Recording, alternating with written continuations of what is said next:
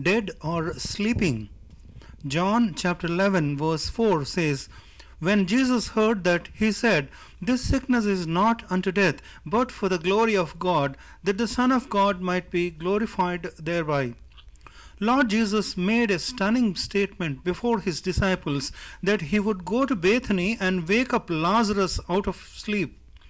Mary, Martha, and Lazarus were friends of Jesus.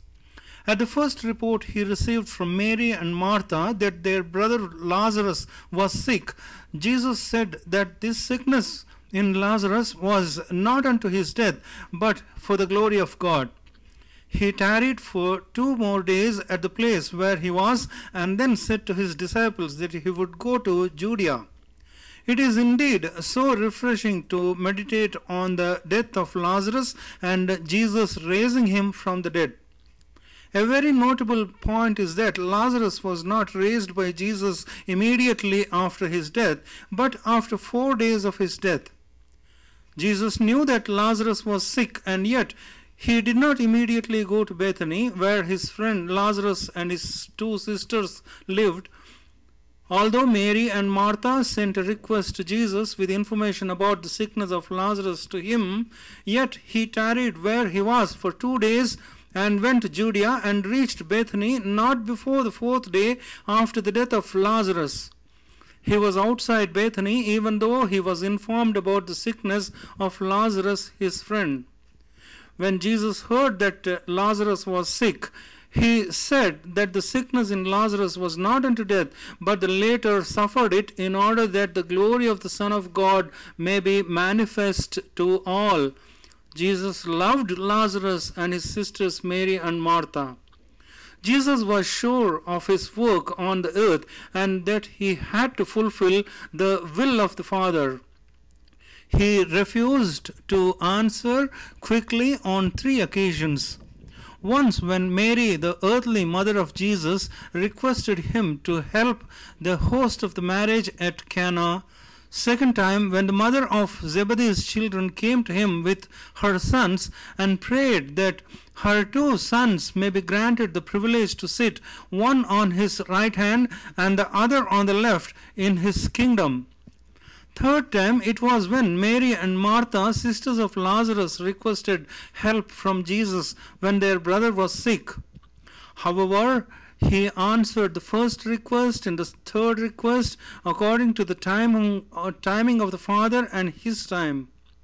The second request was in the power of the Father to grant and not in his power, and therefore he said, "To sit on my right hand and on my left is not mine to give, but it shall be given to them for whom it is prepared of my Father." Reference Matthew chapter 20 verse 23b.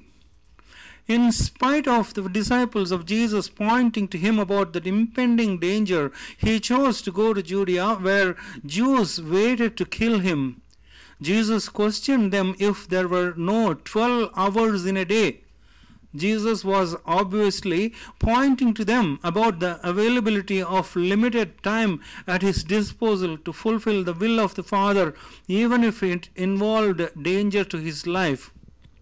He also knew that no one can do any harm to him before his hour came. Jesus explained to them that a man who walks in the day does not stumble because he sees the light of the world. On the contrary, he who walks in the night stumbles because of absence of light in him. Jesus, having replied his disciples their question in a way perhaps not clearly understood by them, surprised them with another statement that Lazarus, their friend, was sleeping, and he would go and awake him out of sleep. The disciples of Jesus, who were surprised to hear from him that Lazarus was sleeping, thought indeed the latter was sleeping and was in good health. But Jesus spoke of the death of Lazarus. John chapter 11 verse 11 says, "These things said he, and after that he saith unto them, Our friend Lazarus sleepeth, but I go that I may awake him out of sleep." The truth was that in the sight of the Lord Jesus Christ, the Son of God, Lazarus was sleeping, but in the sight of men he was dead. John chapter 11 verse 14 says, Then said Jesus unto them plainly, Lazarus is dead. God knows all things, and he does everything according to his will and his purpose.